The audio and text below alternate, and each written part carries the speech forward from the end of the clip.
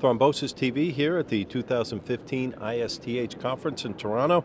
I'm Thomas Baldrick, joined now by Dr. Jerrold Levy from Duke University. Thanks for coming by, sir. Great. How are you? I'm good. Thanks. Let's talk about your conference, day 2 here at this conference. What have you seen so far that's been impactful? Well, today was the late-breaking clinical trials, which I thought was very interesting. First, the bridge study about whether to bridge with warfarin or not was presented. And interesting how the outcomes really suggested that there was no need to bridge when stopping warfarin. This was, again, excluded patients for neurosurgery, cardiac surgery, but I think, the bulk of the patients. I thought that was very interesting. Jim Dukatis is the first author, and it's in the New England Journal, so very interesting data. Tom Ortel presented it, and a very interesting study. So it gives us more insight in the complexity of the anticoagulation, especially in the perioperative space where there's surgical intervention and major surgical injury. The second, there are 2 other studies, obviously the adnexinat study, which I thought was very interesting. Mark Crowler updated us with some information about its efficacy and utilization for apixaban, which was interesting. And then also, today was the day they presented the RECESS-AD study, which is the itolizumab reversal of Dabigatran. And it's a study that has 2 parts. One, patients coming with acute bleeding, and the patients requiring procedural intervention. That also was published today in the New England Journal of Medicine, but a very interesting study. And disclosure, I'm on the steering committee for that particular study. So I think the whole realm of having specific therapeutic agents now for reversal of the anticoagulants, whether they're bleeding or for urgent procedural surgical intervention, is really a very important paradigm that now starts to evolve. And as the realization of these agents, soon hopefully to be approved, has been reported today, I think it's really an exciting new time with new therapeutic paradigms for managing patients on a variety of the non-vitamin K or direct oral anticoagulants. So that's very exciting. Also, the subcommittees met over the weekend, which is also, I think, really exciting. We were working on this perioperative hemostasis group.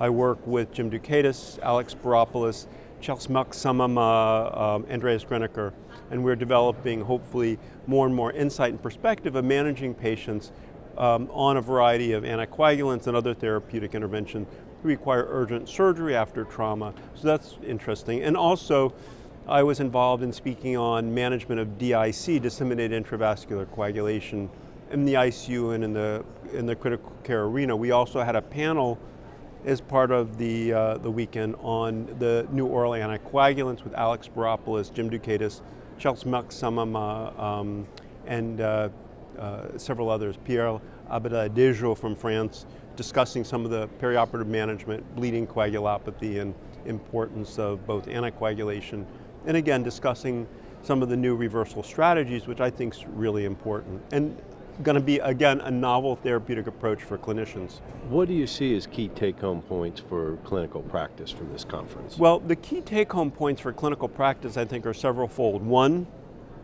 there are evolving strategies for managing patients in 2015 who bleed on the direct oral anticoagulants, and I think there's growing use of the prothrombin complex concentrates. 2, there are specific reversal strategies that are evolving, i.e. adnexinat for the 10A inhibitors and low molecular weight heparin, and itolizumab specifically for Dabigatran reversal. And I'm thinking by the end of the year, in another year or so, these agents hopefully will be in clinical practice. And then third, the whole idea of managing patients on anticoagulants for procedural intervention is really, I think, we've re-evolved our understanding, our thinking, our management. And it's interesting because how patients often on warfarin get bridged, or warfarin even on the novel or direct oral anticoagulants get bridged with low molecular weight heparin, which has many of the similar pharmacokinetic effects as the direct oral anticoagulants. So I think in renal failure, the half-lives are prolonged in a lot of interesting perspectives. So I think we're really understanding a better perspective on perioperative management of anticoagulation.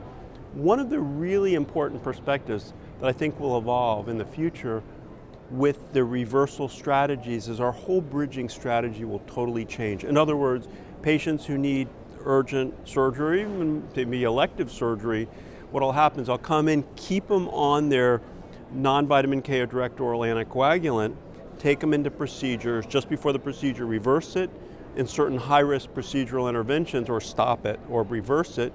The ones that potentially need to be bridged, keep it going, reverse it before procedure, do the procedure, wait your 24, 48-hour period, and then reinitiate anticoagulation. I really believe it's going to provide a new therapeutic management strategy that'll be very important. Is that, or is there something else, maybe the most important thing that you're looking forward to in the next 12 months? Well, of all the things on the horizon, I think approval of the specific reversal agents for the 10A inhibitors as well as for the direct thrombin inhibitor Dabigatran is the one that is most in grasp and should be approved quite soon, perhaps the next year, and I think the data really is very interesting and very exciting. Very good, Doctor. Thanks for sharing your insights. Thank you very much for the opportunity. You got it.